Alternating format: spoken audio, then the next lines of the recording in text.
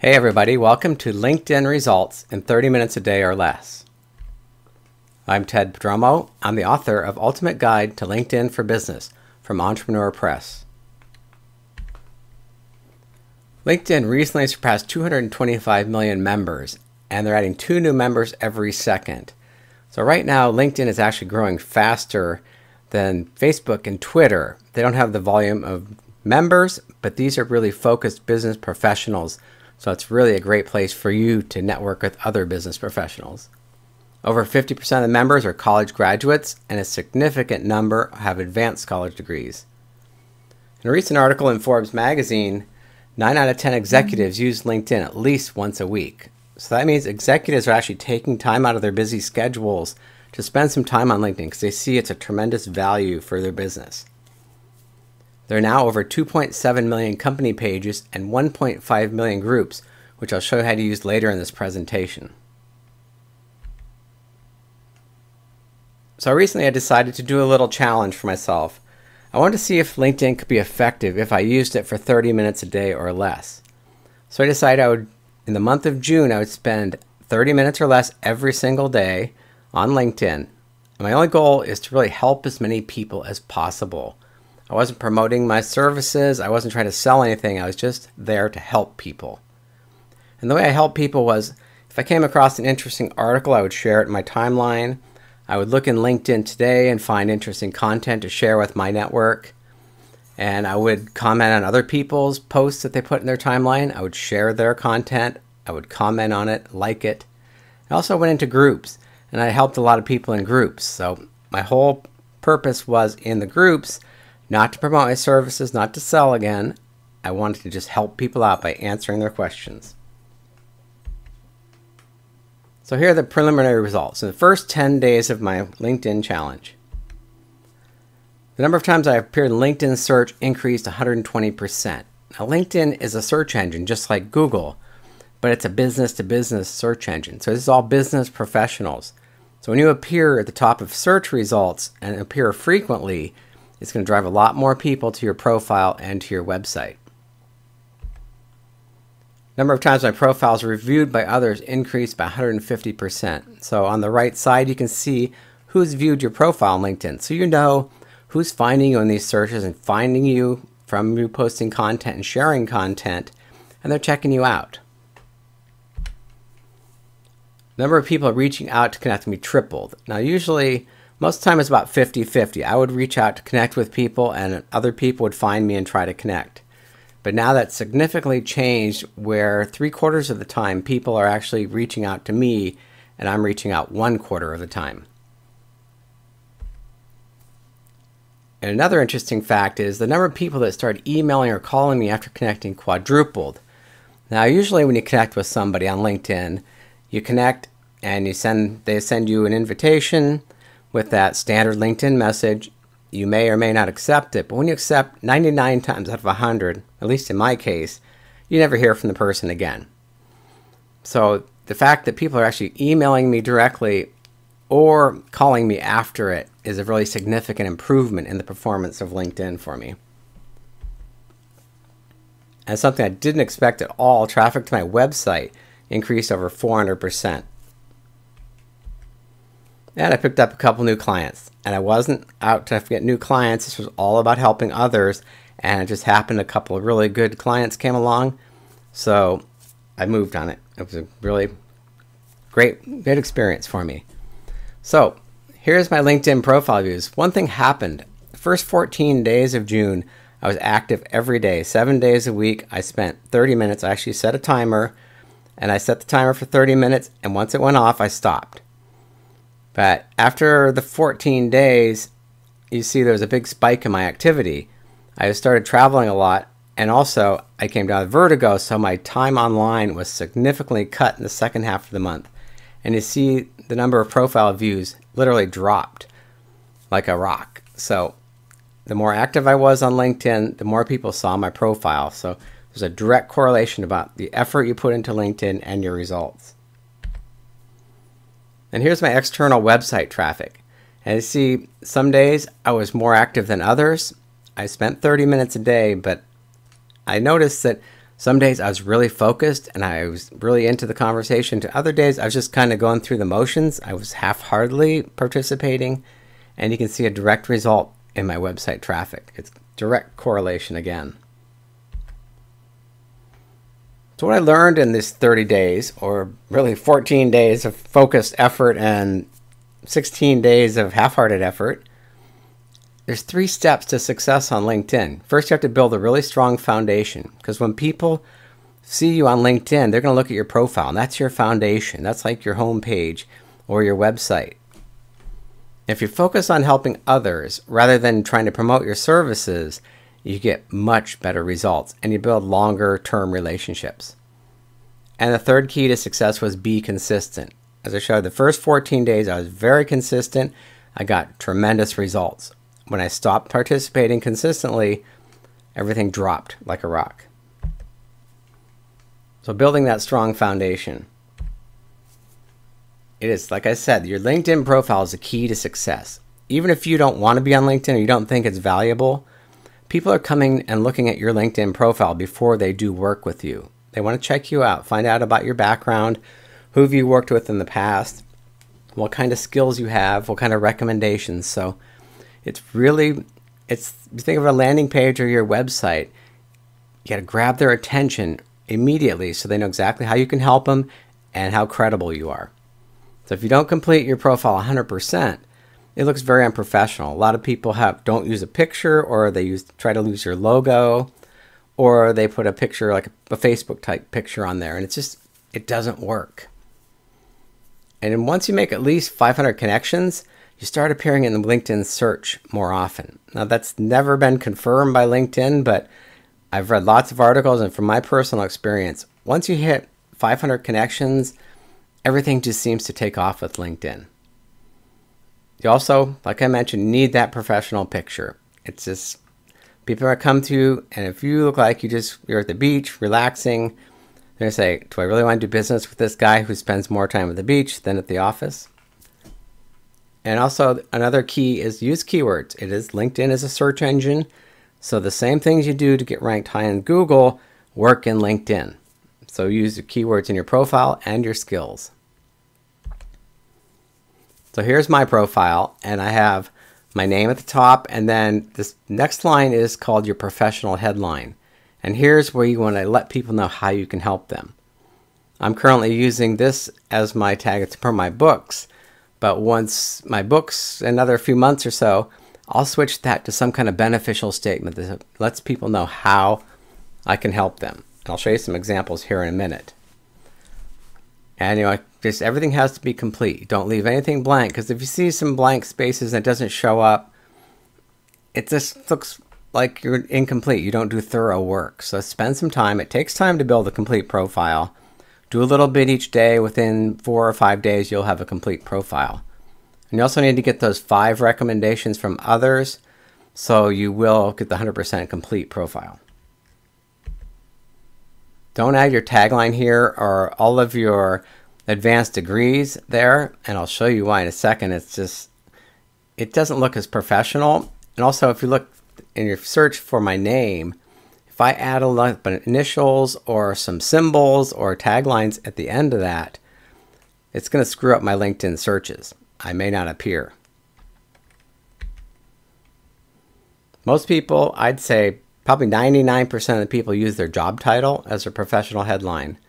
You get 180 characters for your professional headline. So think of it like a tweet, a little bit longer tweet, or a Google ad headline. So when you click on an ad, what entices you to click on that ad? It's got to be like a really compelling headline that's beneficial to the reader. So make it beneficial. Think what's in it for them, not what your credibility is or what your actual job title is. If you have a USP, use that. That works very effectively. So here are some examples of these things will show up on LinkedIn in the sidebar. Well, LinkedIn will say, you should connect with so-and-so, because they match you up based on what's in your profile and who is in your network. So they recommend these people, and this is what you could appear like. Here's no picture for a couple of them. There's just their job titles or very vague descriptions in their professional headlines. So I don't know anything about these people. Why do I want to connect with them? Artist in healthcare, that's so vague. That's like two different professions. So there's no reason for me to actually even click on that profile to learn more about that person. And then I mentioned don't add symbols or a lot of initials after your name. Here's an example. There's a lot, adds to your credibility. Yes, I agree. But it cut off the professional headline, and the only thing that comes up is human. So I'm sure she was trying to say human resources, something, but this is an example of, would you click on this to try to connect with this person? Is this compelling enough for you to click? So here's some really good examples. Here's Kevin Williams. He's broken the rule I just told you about. He added president and seniormarketing.com in his name, not in his professional headline. So if you actually search for a last name in LinkedIn search if seniormarketing.com, he's going to appear. But if you search for Kevin Williams, he may go further down the list because the LinkedIn may think his last name is actually seniormarketing.com. But I do like the way he used a professional headline, increasing profits for senior living communities and home care agencies. That tells me exactly how he could help me or what he does. And he did break another rule here. He sent me the canned message. He didn't customize the message when I tried to connect with him, but I actually did connect with him because I was impressed with his professional headline. And I always seem to connect with people that have a compelling professional headline, even if it doesn't have anything to do with my business. I just like to connect with those people because they're doing it right. And here, Matt Glogli, he used to use his job title as CEO of the Cyrus Company. I told him change it to your USP. He grows companies 35% more a year, guaranteed. And since he's changed that, he's gotten a lot more activity on LinkedIn. He's getting a lot more compelling connections. Also, Teresa here, I make web traffic worth more with conversion rate optimization. So I know exactly how she could help me. If I'm looking for someone to drive more traffic to my website and convert better, I would work with Teresa. So I connected with her. So where else does this professional headline appear? When you give recommendations to other people, it shows up. You'll be right there, your name and your professional headline. So when people look at other people's profiles and they see if an incomplete profile or a lot of symbols after your name, unprofessional look, they're not going to want to connect with you. But if you look professional and have that compelling headline, people may click on your profile and connect with you. It also shows up when you do a Google search for your name. LinkedIn search results, the Google search results favor LinkedIn, so you will show up pretty highly for your name or your business name. So again, there's your professional headline right in the second line. And here's a friend of mine. I worked with him years ago, and I just had to bust his chops because he posted this as a joke, and it's totally unprofessional. You're not going to want to connect with this guy. He said, I'm not looking for a job. I don't really care at this point. It's okay. But, would you want to connect with someone like this? Here's an example of using your keywords frequently. You want to use it in your title, your job titles, in your summaries. And the trick is to use it enough that you get the point across, but you don't want to overuse it. Here, LinkedIn Expert comes up quite a few times. And it may be a little overused, but she's a friend of mine, and she does rank really well for LinkedIn Expert. Actually, she's #1 in Google even, because she grabbed the URL LinkedIn Expert in LinkedIn and on Twitter. So you want to use your keywords in a natural way, just like we would do with Google on your web page. If you overdo it, it looks unnatural and unprofessional. So use it, but don't overuse it. Helping others. This is, I think, the key to success. This is what's going to drive people to that professional profile that you've set up now. So I help people as I come across articles or blog posts or videos, I'll post it in my timeline. I'll share it with others. And if I want to give a shout out to a friend of mine or somebody I just worked with, you can actually use the @ or hashtags like you do in Twitter. So you can put their Twitter handle in there or a hashtag for their company. And if you're connected with people on LinkedIn, If you type their name there, it'll create a link within your status update that links directly to their profile. So you can give shout outs really easily now to people and drive traffic to their LinkedIn profiles. I share content from LinkedIn Today. If you're not familiar with LinkedIn Today, it's like a news feed. You can subscribe to different content, different topics, and it summarizes for you really easily right on one page. So every morning I log in, I can get a quick snapshot of what's going on in different industries or different topics. And then if I see that's interesting content, I'll share it, or I'll comment on other people's posts of it. I'll show you some examples here in a second. So here's one where this is a posting. It's got 32 comments, 80 likes. So if you jump into these conversations that already have a lot of activity, it's going to go throughout more networks. If I share on my status update, it only goes out to my network. But when you comment on here, it's going to go out to her network and my network and other people's networks that are commenting on this. So you get some exponential viral effect on your comments, on your activity. Here's another new feature from LinkedIn. You can join in your network's discussions. So if more than one person in your network shares the same content, it starts a conversation. It says, here's what your network's talking about. So if you jump into these conversations, again, it goes to my network and it goes to those other two people's networks because they've commented on the same conversation. So it gives you that viral effect. I do the endorsements. I spend a good amount of time doing this during my 30 days. I'm not sure if this is going to stick or not. It's too easy to endorse people. I like the idea that you can endorse people, but I connect with people and I don't really know them or haven't worked with them, and they're endorsing me and they haven't worked with me, so I know they don't really know I'm an expert in certain areas. So I like to only endorse people if I've actually worked with them and I know for sure that they have these skills or expertise. Recommendations are really powerful. Originally in the 30-day challenge, I wanted to give one recommendation a day, but realistically, I'm going to try to do one per week, one or two per week, because to do a thoughtful recommendation for someone takes a good 15 to 30 minutes. You don't want to just write up something that doesn't make sense or it's just half-hearted. Like I said earlier, if you make a really focused effort, you get results. So spend some time, try to recommend at least one person a week. And after you're done working on a project with somebody or a customer, write a recommendation for them immediately right afterward and share your experience of working with them because it's fresh on your mind and they will really appreciate it. Here's another little thing that works incredibly well. When you want to connect with somebody, don't just send them the canned LinkedIn invitation. Take a moment and write a sentence or two on why you want to connect with them, and make it personal. So they know you really actually looked at their profile, you saw something they posted, and you want to connect with them for that reason. And then when they do connect with people, I send them a thank you, or a little message right back. I bought Steve's book in the year 2000, I think, and I wanted to thank him for that book because it was a really good book, and I said I got to get it out again and start using it again. And he responded and he says, good connecting to you. I made a personal connection, a personal reference to him and what's in it for him.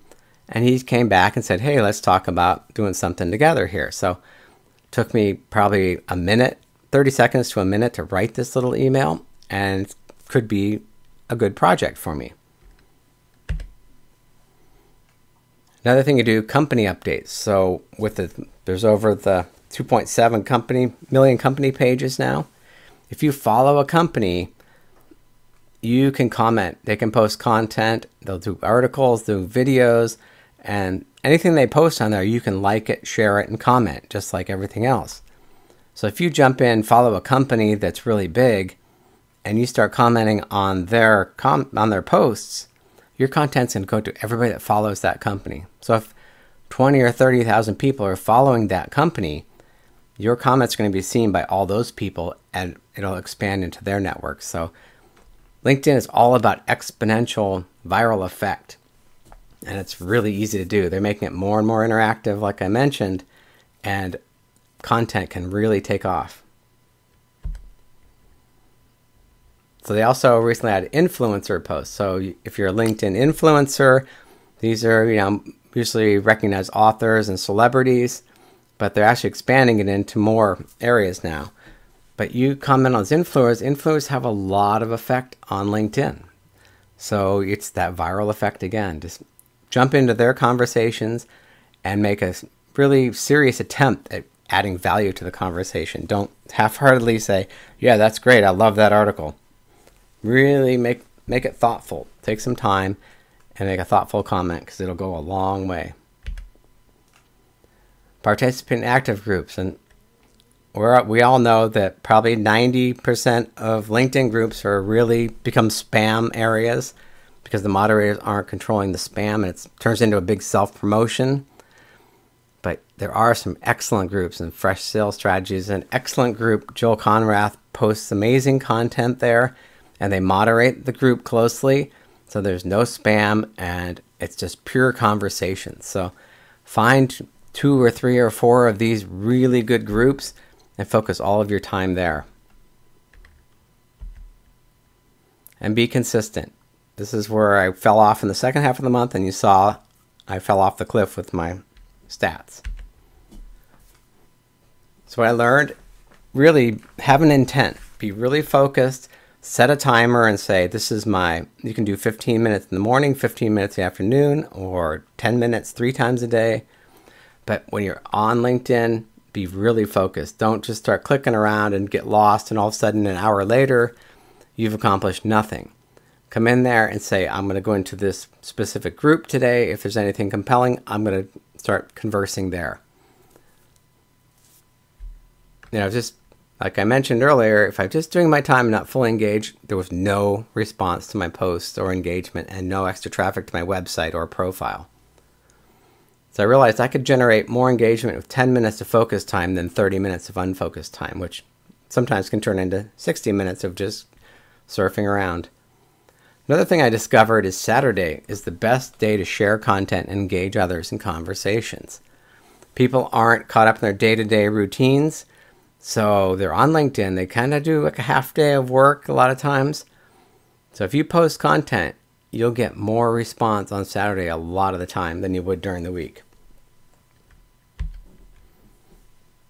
So like I said, have a plan. Focus on interacting no more than 2 or 3 groups at a time so you don't spread yourself too thin. Find those really good groups and build some relationships in there.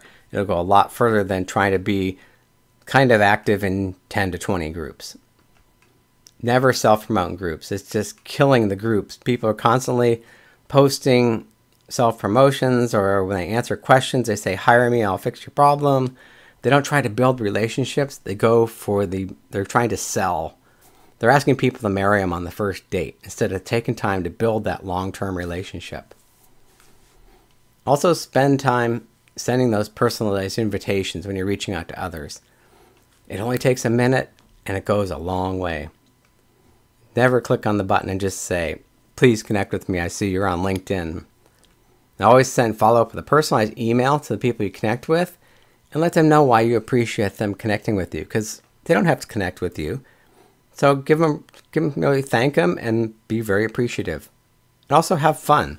A lot of people think LinkedIn is, boring and there's not much to do. If you think of it as having fun and creating relationships, you'll have a lot better experience and you'll see a lot better results.